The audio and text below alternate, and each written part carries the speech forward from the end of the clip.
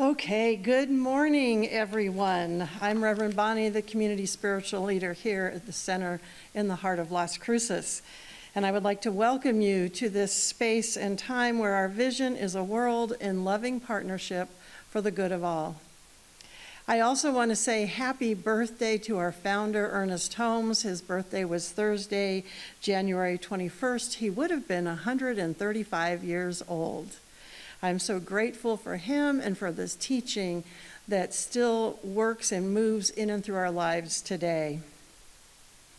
As you can see, since you are now watching us on YouTube, we have decided to take a few weeks off from gathering in person. We will be on YouTube this Sunday and next Sunday and possibly a few beyond that, so please look at the website, check the newsletter to keep up to date as to what we're doing and how we're meeting.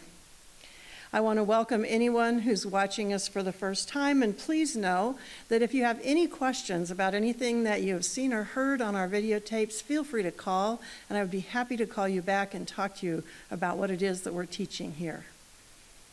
Our new member orientation was supposed to be this Sunday, the 23rd, and we will be doing that over the phone, so if anyone is interested in joining, please call me, and I would be happy to go through that orientation with you over the phone. I also have a very exciting announcement to make. Our very own Teresa Valenzuela has been elected by the Centers for Spiritual Living, our larger organization, to be on the Practitioner Council.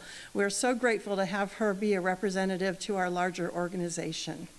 And now please welcome our practitioner in service.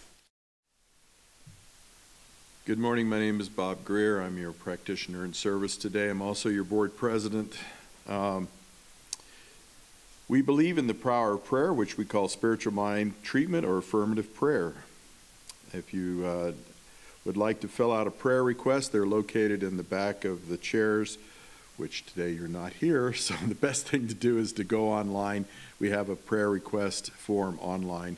Know that those are confidential. They only go to one practitioner, and they're only shared with the prayer team, which is made up of the New Thought communities here in Las Cruces. We meet on Tuesdays every week to pray with you for anything that you need.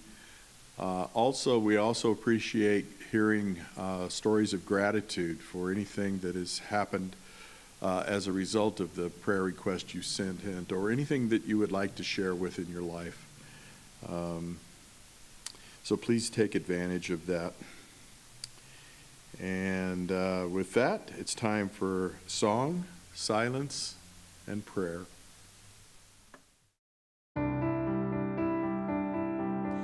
In this moment, I am grace. Grace is this moment. Grace, grace, grace. This moment is what I am. In this moment, I am peace. Peace is this moment. Peace, peace, peace. This moment is what I am. In this moment, I am still. Still is this moment. Still, still, still. This moment is what I am.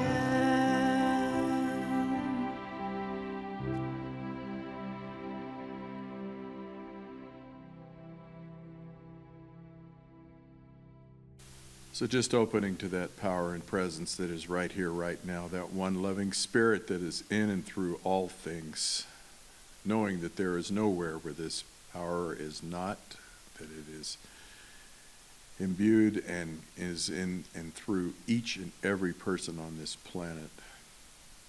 And I know that I am connected to that source at all time, that I am a unique expression of that source, just as each and every person is.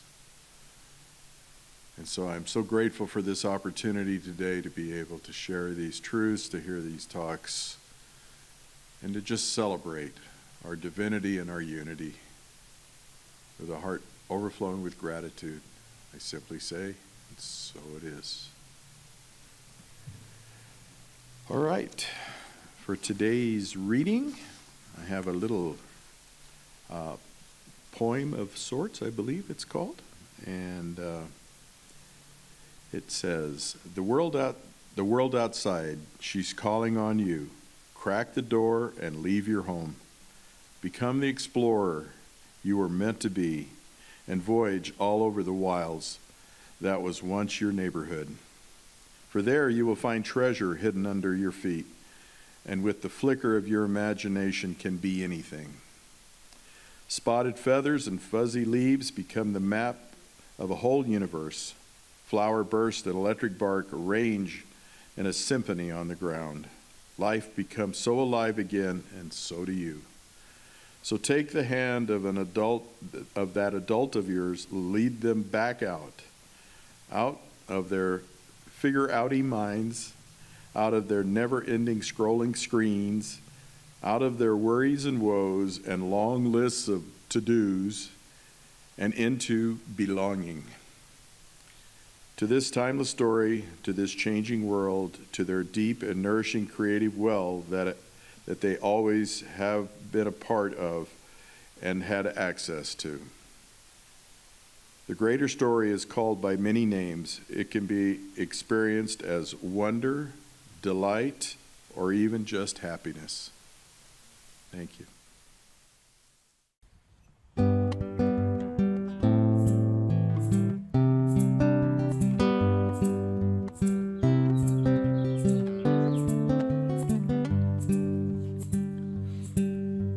Try my best to focus in a loving, mindful way. One task at hand, one thought to follow through. In this space of singularity, there's nothing much to say until my heart starts to align with you. Then there must be a million reasons why my spirits turn and cartwheels cross the sky. These quiet moments here with you, when all your light comes shining through, are everything it means to be alive.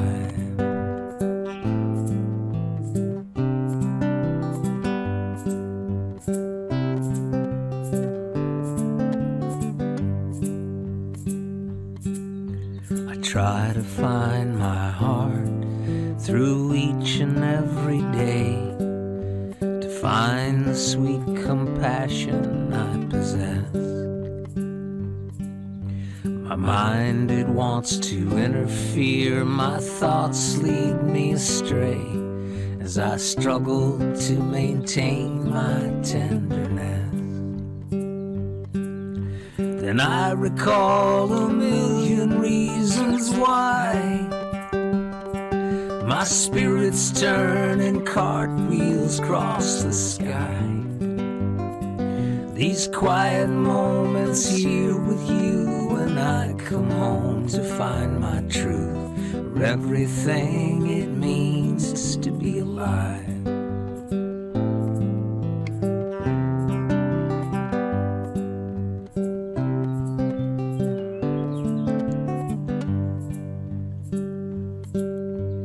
Takes a certain grace to find this loving way.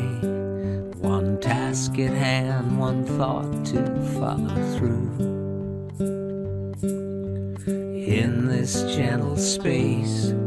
There's nothing much to say, at least until my heart opens to you.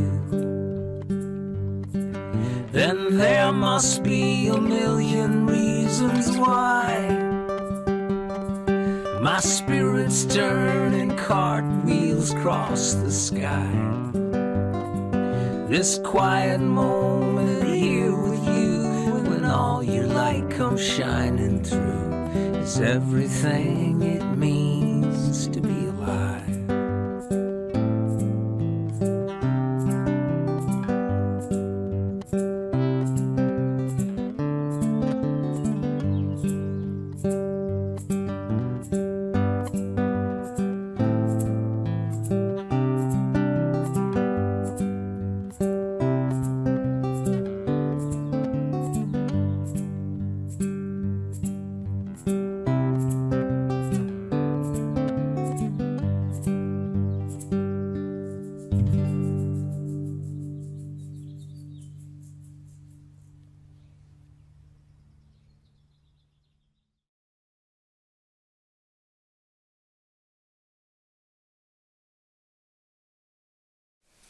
This morning, we will be hearing from Liliane Pilot, one of our practitioners, who has spent much of her life as a spiritual seeker. She is trained in the use of sound and music in healing. She has led chanting and mantra groups, facilitated workshops in sound healing, and has used sound to assist souls both entering and exiting this plane. Lily volunteered for 3 years with an interactive art program for patients confined to hospital. She also has a degree in arts administration. From 2005 to 2013, she was a member of the music ministry at the Center for Spiritual Living, Edmonton, Canada, and earned her Science of Mind practitioner's license in 2012. A true creative, she enjoys painting, sculpture, creating food, photography, writing, and music. As a singer-songwriter, she performed actively for over 20 years and has 4 recordings to her credit, and she is a 2-time finalist for the M Power Positive Music Awards. She is now running a nature retreat with her husband, Doug, and has opened a small art gallery at the Domes at that nature retreat, and is happily nestled in the loving arms of the Center for Spiritual Living here in Las Cruces. We are so grateful for her service and for her words today. Please welcome Liliane Pilot. Good morning, everybody. My name is Liliane Pilot, and as always, it's my very great pleasure to be here with you today. And I use the term with you loosely, of course, because we're all sitting in our own offices or living rooms or comfy spots and curled up with our computers and still enjoying our Sunday service and appreciating that time together. So good morning, everybody. Today's talk is called Move Like Silk. And I've been trying to figure out a graceful way of doing this, but I just wanted to show this beautiful, brightly colored silk that Reverend Bonnie very kindly brought as an illustration for me. And I keep getting this image in my mind of this, well, this silk, actually. She brought exactly the right one. And just imagine it in a gentle breeze fluttering in the summer sun, and it's just so organic. I want to move like this silk in that sunlit breeze. We're godlings, and I think we fight that a little bit. The idea, the responsibility of living our fullest potential. And I think it kind of gets balled up with this idea of success. And there's a quote I love: "Your life is only successful when the world is blessed by your presence and the universe is graced by it." Sometimes we humans tend to focus on appearance. We favor the frivolous, numbing our senses until we're too dulled to really, truly realize what a wonder it is that we're here. There's a book Reverend Bonnie lent me. She's in the Lendon mode. That's what's going on here. It's a wonderful book. It's called Morning Altars, and it's by Day Schildkret. And I'm going to pull very liberally from this book. He recalls early in the story being in a teepee in Ontario, Canada, on a starlit night with a group of other people doing some personal work, and all of a sudden the owner of the land and the teepee said, "Wonder takes a willingness to be uncertain." Think about that. Perhaps wondering about mysterious things is easier when you're on a farm in a teepee on a vast and starlit night, but the real practice is to take that wondering home and be willing to marvel at the moments in our everyday lives. Rabbi Abraham Joshua Heschel calls this radical amazement. He says, for instance, the miracle of simply waking up in the morning really deserves a lot more interest than we give it. What if we simply refuse to take daily life for granted and instead invite ourselves to experience every moment in awe? The rabbi goes on to say, the saboteur that will attempt to prevent you from discovering the natural hidden treasures right in front of you is your certainty, your sense that you already know how things are. Certainty is that defended mindset that has convinced you that there's nothing more to be learned because you've got it figured out already. Certainty is the anesthetic of wonder. The only way to break through that well-fortified wall is to be willing to be uncertain and look again. There's a wonderful passage in a book called The Afterlife of Billy Fingers, and it talks about grace. The character, Billy, is deceased, and he's talking to his sister from the afterlife. And he says, people don't usually experience grace unless it hits them over the head with some big miracle. They aren't in tune with the constant little miracles weaving in and out of their lives every day.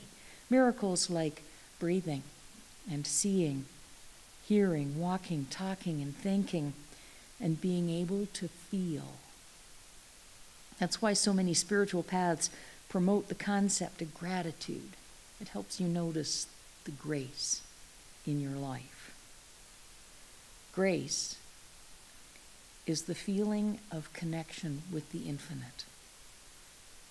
And awe is the rapture inspired by it.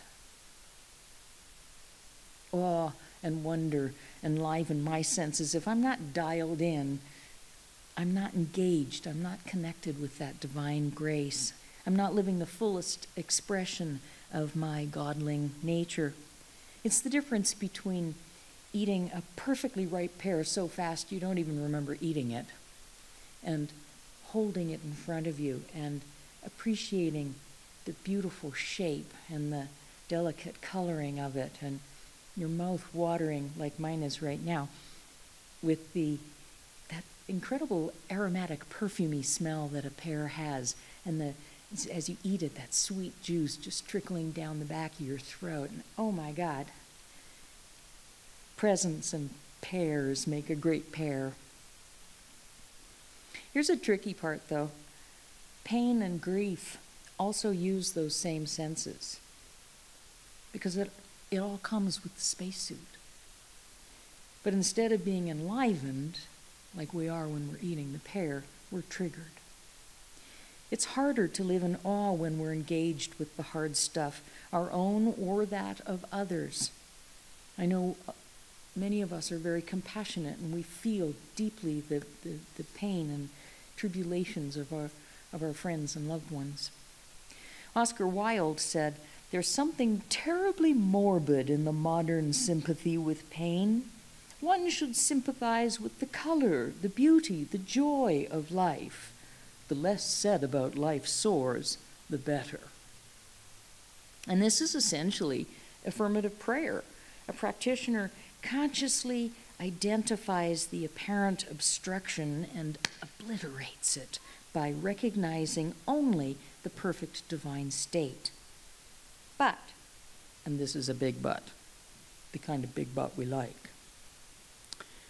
The person for whom we are treating must be receptive. A practitioner will help you sweep away the chaff, but then you have to do your own work and keep your focus on the truth. There's a story that concert pianist Kenneth Mills told in his autobiography about a time he crushed his hand in his overhead garage door badly enough that he thought he might not play piano again. He was put in touch with a Christian Scientist at that time who bound his hand, told him to see it as healed, to not talk about it, think about it, or look at it. He did as he was told. And 3 weeks later, when the bandage actually finally fell off, his hand was immaculate. He said it looked like he'd just had a manicure. As Holmes says, you must be willing to give up anything and everything that would hinder the demonstration. Perfect belief is the beginning and the end of all good mental work.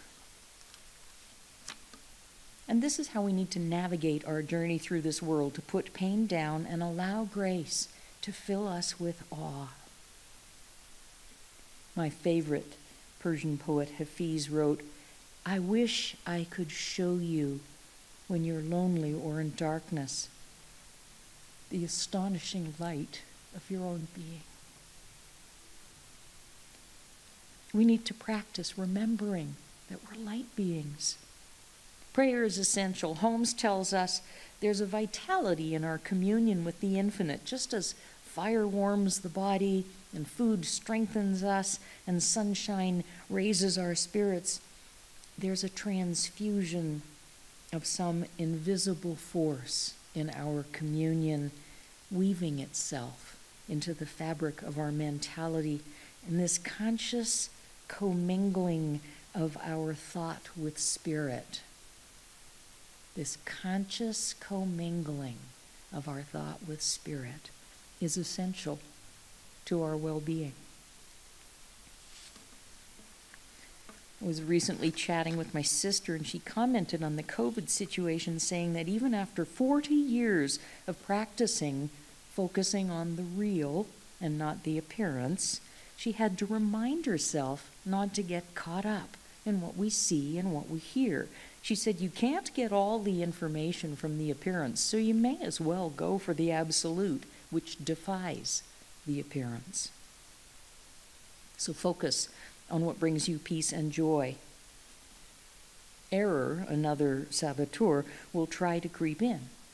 It just does. But the more we practice reverting our attention to the absolute, the more we will find awe as our companion. I chose the song you heard before this talk because I was in awe of the inspired talent of that young man. I've never seen anything like it. So engage yourself with things that move you, music that lifts you up, going for a walk in the sunshine, the astonishing blue of the sky, the rise of the mountains, whatever it is that does it for you, go and do that thing. I always love when I'm out for a walk up in the mountains. I love to listen to the ravens. They fly over and they make these incredible sounds, or, all the different noises that they make. They sound like they're about to talk. And I like to listen really carefully because I think maybe they know something I don't. For example, they know how to fly. But we get to move like silk in a sunlit breeze. It's all about buoyancy. So this drama thing, there's a lot of it going on. I have a lot of friends and family who are going through many, many hard things right now. It's very important to help hold space for them. But that drama has a certain allure, whether we're being drawn into our own story or the vivid details of someone else's. And I want to make a note here. Don't listen to the vivid details. Lots of people want to tell you exactly what happened, and then the surgeon, just don't. Just say, I'm sorry, I can't hear that. I'm feeling very sensitive, and I love you, and I'm just going to hold space for you. You can't go down that rabbit hole. If we're not holding our attention in the absolute, we stop noticing the vital essence of life, the connections, the synchronicities, the opportunities to reach out to others in meaningful ways, and we lift ourselves up in the process. There's no private good. You know, recently I've had some amazing interactions with people. I've met some new people that, man, we just instant, deep friendship, and others I've known for years. Somehow we're magically more connected. And it's left me feeling incredibly inspired. I was able to reach out with what they needed. They came at a time when I was feeling, frankly, isolated.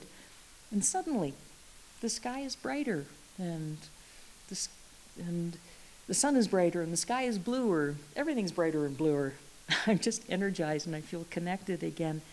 And I'm finding that my senses are on a rather joyful alert. I'm just picking up amazing moments, one after the other.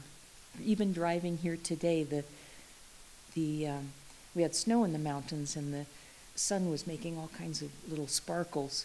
And I pulled over and I stopped to have a look, and I could see that the snow crystals were actually like little sheets of glass on a little angle, and picked up the light in a way I've never even seen before. It was quite remarkable. Holmes says that the real enjoyment of life comes when we see that everything is animated by spirit. The essence of the real is invisible, but the substance of the invisible is part of everyday life, and we experience it through our senses. Living in awe means making the choice to focus on this truth. Let our hands be so busy catching blessings that there's no room for doubt. Move like silk in a sunlit breeze. In the words of 14th century philosopher Meister Eckhart, let God be God in you. So, one of the tools that we have to process and shape our experiences words. And it's important to be specific, and I know I've talked about this before. Words have meaning, words have power. That's why we do affirmative prayer.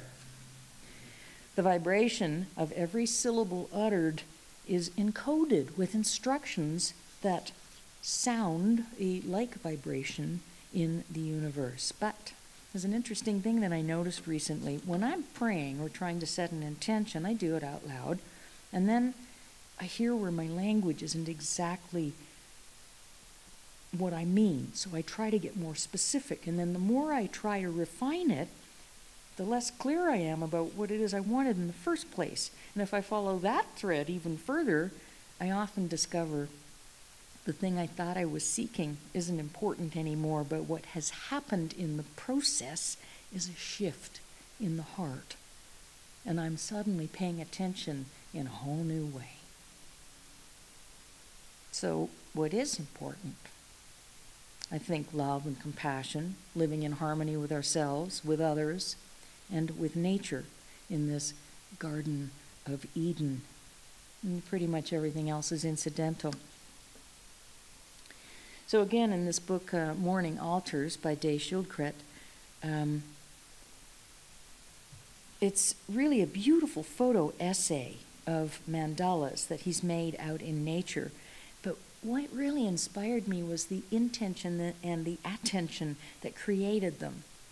And so this was quite a journey to presence. He'd gone through a painful breakup, and he was walking through the hills of Wildcat Canyon in California, I think, with his dog Rudy, and he began to play with nature. And I was immediately drawn into a memory, being 5 or 6 years old, walking in the rolling fields and forests where I grew up with my dog Rudy.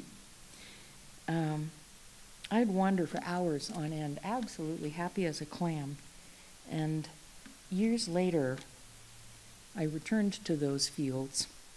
I remember my mother saying, "Don't go there, you really can't go home, it's not the same." And I went, and it was amazing. Sorry, Mom, but... And I wrote this. An old wood gate lies rotting in a field. It's a portal to another time. The keepers of the gate are gone. One hop, and I've crossed the line. A magic place from years before expectantly awaits my heart, still beating under layers of life and memories grown far apart. Now, crescent moon, twilight chirping, chittering, chatting in the dusk, hillsides roll away towards night and tell their tales in scents of musk and apple blossoms in first bloom, new growth reaching for the sun, and still the memories flood in as if to tell me I'm the one, the ancient one, for whom they've pined in quiet repose for all these years, their branches aging, curling down with dripping sap like sticky tears. Oh, be still. My heart turns to the land, deeply breathing new and old, and I hear the songs from all the years. The soil heard the stories told, children's laughter in the fields and dragonflies that gently sip the morning blossoms cradled dew, pristine in every curve and dip. Be still. My heart beats loudly here, imbued in every rock and tree, and rising up from earth to sky, a sense of whose I used to be. The moon is casting shadows now, and resignedly my feet turn home. And though my form may one day leave, my heart stays in these fields to roam. And I wanted to share that with you because it was such a precious moment of wonder in my life to feel everything I felt and see every tiny detail of the land I grew up on. It was awesome. Of course, this is exactly what Schildkret is doing, creating his mandalas. It's a practice that really, really speaks to me. I love to make art. I love to be out in nature, gathering treasures, creating a sacred space as though every single twig and berry and leaf is highly significant. Because seeing the significance of those little things feels important to me. So do what keeps you present. I have a friend who loves doing jigsaw puzzles. She can lose herself for hours. And other people I know color. They make mandalas. They hike. They do yoga. It's different for everybody. Don't worry about it. Choose what interests you and use that as your practice for presence. There's one other thing I want to touch on. It's something I feel interferes with our ability to live in awe. It's a general lack of awareness between people and their environment. People leave a lot of messes for other people to deal with. And I raised this topic recently with a friend. She's a retired psychologist, and we came to the idea that some folks intrinsically don't feel valuable, and this leads to a sense of disconnect with the world around them. If you think you're not valuable, then what you do doesn't matter, right? Like throwing an imaginary stone into a pond. There's no ripple. Except there is a ripple. We are God expressing itself in form. Life is a very rare gift. The opportunity to be in a spacesuit called a body so that we can navigate this Garden of Eden and bring form to our dreams. If we feel small, it's hard to feel grace, to tap into that greater sense of awe. Someone else has something, or they've done something or achieved something that we could never do, and we get so wrapped up in us and them that we lose touch with the astonishment we call life on this planet. Awe is a feeling of connection. Like when you gaze at the Milky Way in all its glory, heart wide open, or you find a hummingbird nest and discover that tiny eggs smaller than your baby fingernail have hatched. And they're these perfect tiny life forms, mouths wide open. I think if you were to ask anybody, regardless of their spiritual belief, what their innermost desires are, they would tell you they want to love and be loved. They want it, and they want to make a difference. They want to feel valued. If we believe we don't matter, then we build up our defenses. We're reactive and powerless. and we lose sight of the things that do matter. We can whitewash our experience till it all looks the same and numbs the pain of separation, because that's what's at the root of it, isn't it? A sense of separation from God. Isn't that what holds us feeling apart? Isn't that what stops us from feeling awe? Except none of that's real. The appearance of turmoil in the world around us is created by eyes that are closed, minds full of fear and doubt, and hearts yearning to be heard through their own barricades. We can't have it both ways. We can't walk around behaving as though we don't matter and therefore our effect on the world doesn't matter, and experience the joy and love and bliss that's all around us in this Garden of Eden, this garden of delight in which we are the seed and the soil, the water and the sun, the blossom and the fruit. In her talk a couple of weeks ago, Reverend Bonnie was researching the definition of the word awe, and it was a bit confusing because, the information she came up was everything from fear to wonder. And I thought, it's a lot like trying to define God. Maybe this is where words fail us and the heart rules. These heart moments are so important. I stopped at a friend's place the other day, and just as I was headed towards her front door, I startled a whole group of deer feeding, and I just stopped, and I started to sing. I didn't even think about it. I just started to sing, and this doe and her baby not only stopped walking away, they actually started walking towards me. They got about 15 feet away, and their ears doing this and just looking at me. I was absolutely filled to the brim. It was an incredible God moment.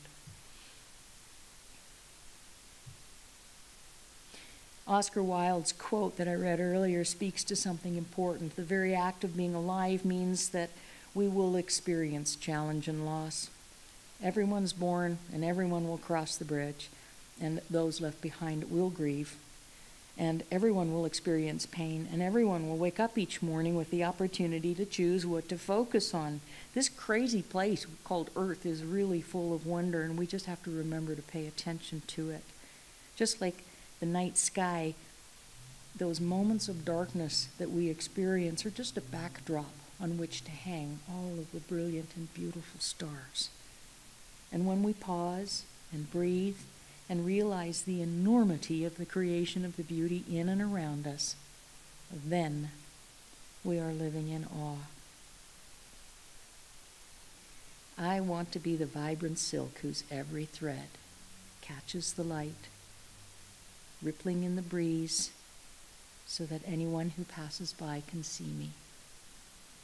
I want to live as awe. Thank you.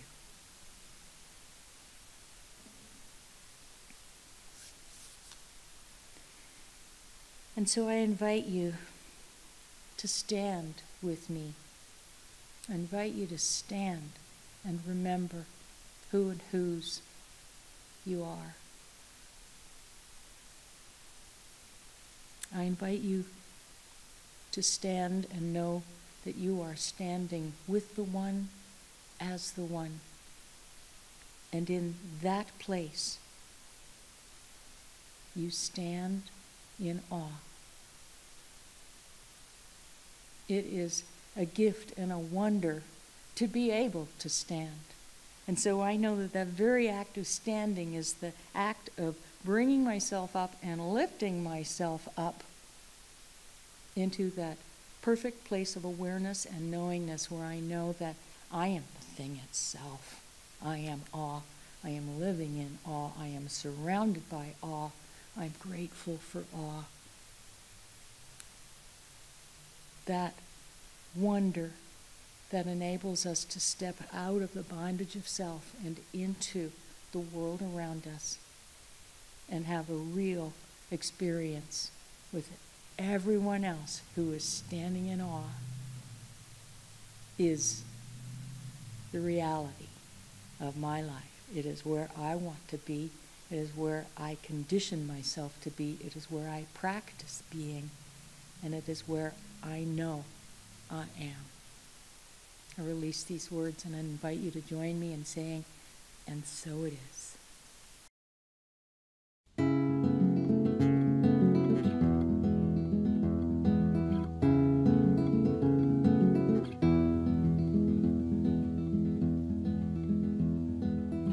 I sense the season changing might be a welcome feeling.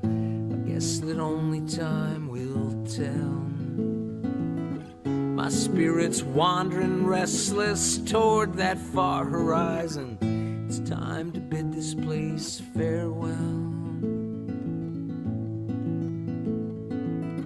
This always happens to me, it's not a foreign feeling. You know that I've been here before.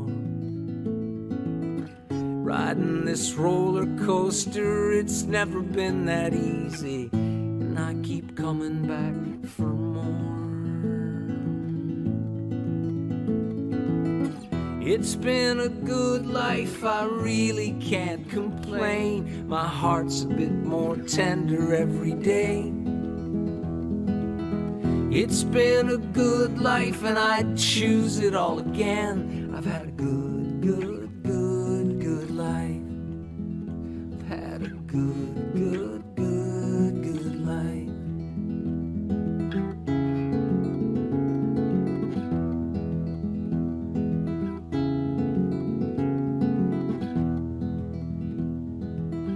If you could see inside me, you'd know what I was feeling. It's not a complicated thing. My joy is transcendental, my pain is monumental, a Herculean reckoning. I've traveled across the nation seeking a sweet salvation, hoping to find a brand new day. But I won't find it wandering, it's always been elusive, but I'll keep searching anyway. It's been a good life, I really can't complain. My heart's a bit more tender every day. It's been a good life and I'd choose it all again. I've had a good, good, good, good life. I've had a good, good, good, good life.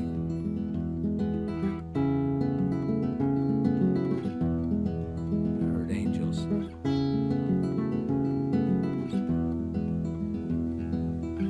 This blissful life surrounds us to lift and then confound us. The path keeps twisting on and on. But if we simply listen, our hearts are gonna lead us to a new phenomenon. Oh yeah, my eyes are open, my spirit's ever hoping that this illusion might be real. I'm so filled up with laughter, this love forever after is such a gift for us to feel, to feel. It's been a good life, I really can't complain. My heart's a bit more tender every day. It's been a good life and I'd choose it all again. I've had a good, good, good, good life. I've had a good, good, good, good life. I've had a good, good, good, good life.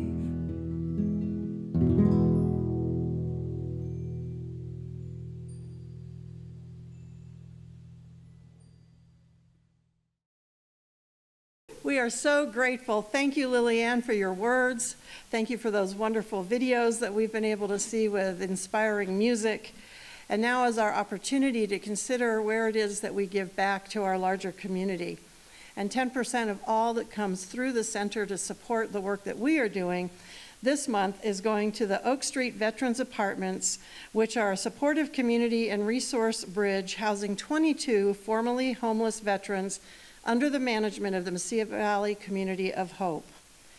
They have many needs as they are navigating their independent living at this complex, and they strive to help them by supplying them with basic items such as a food pantry, clothing, blankets, sheets, towels, personal hygiene, and cleaning supplies. So 10% of all that you all give to us is going to help and support them. So thank you so much. Please think along with me, say this in your own heart. Divine love through me blesses and multiplies all that I have, all that I give, and all that I receive. Thank you, God, in me. And so it is.